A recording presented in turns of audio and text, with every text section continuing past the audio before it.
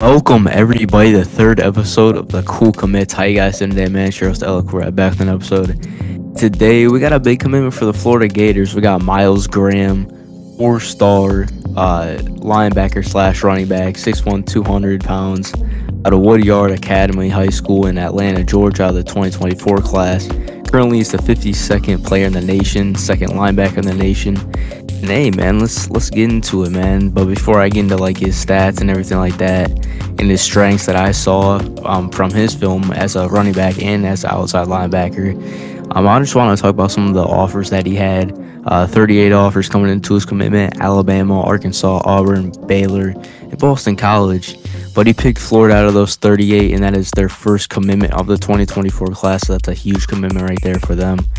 Just some background information. His father, Ernest Graham, he played running back for the Florida Gators. Ernest Graham, like I said, he played 8 seasons in the NFL for the Tampa Bay Buccaneers. So there's just some, genes that he got from his dad for sure.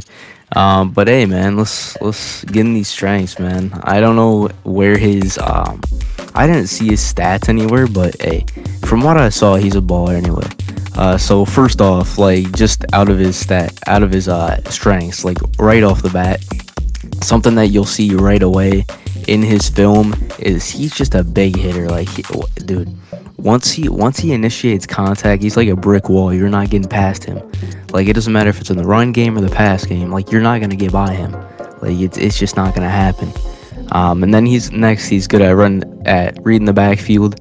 Once he sees a run, he has really quick awareness, along with the speed and acceleration that really helps him to get back in the backfield really quickly for a sack or a tackle for loss. So that's a big thing right there.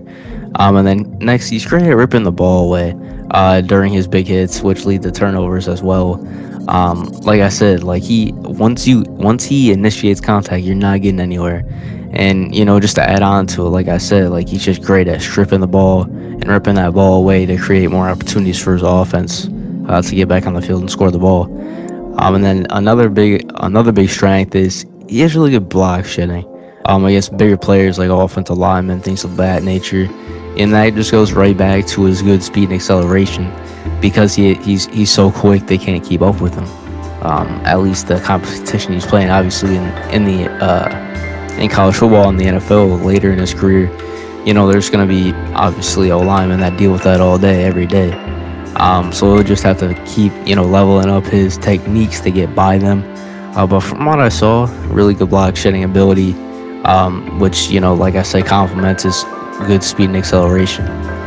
Then next, I think a really underrated thing with some players, like, some linebackers, is they take really good angles. Like Myles Graham, he takes really good angles when he has to go across the field to tackle a dude.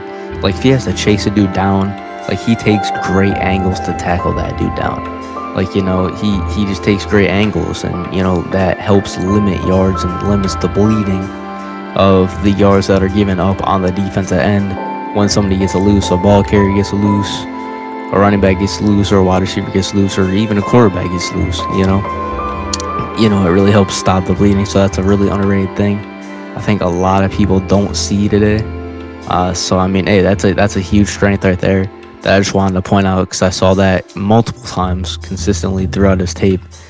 And then, hey, now going into his running back strengths real quick. And then, like I said, he had good speed and acceleration, like just right off the bat. Really good speed and acceleration, just able to shoot through gaps, explode through gaps. Once he sees the hole, he hits it.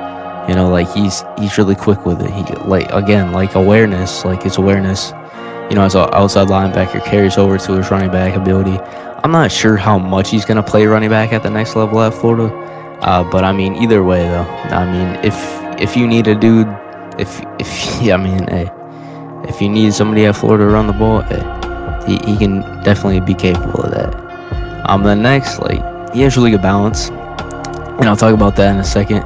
After I talk about this, he's really good at run the Wildcat. This is why I mentioned, like, if Florida needs somebody to run it, because if they need somebody to run the Wildcat, that's their guy. Like, he really ran that Wildcat really good.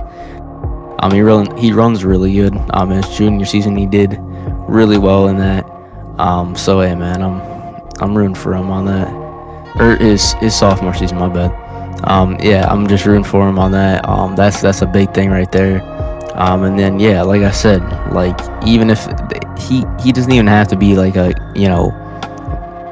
rusher like that much. Like if they just needed somebody for the Wildcat, he's their guy. And just that balance goes along with it because he's great at breaking tackles as well and just keeping plays alive. So just his aggressiveness as a runner, carries over to his off the linebacker, or not off the line, what, outside linebacker. I don't know what. Okay. But yeah, like I was saying though.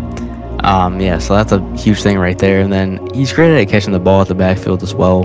Very versatile runner and catcher. I'm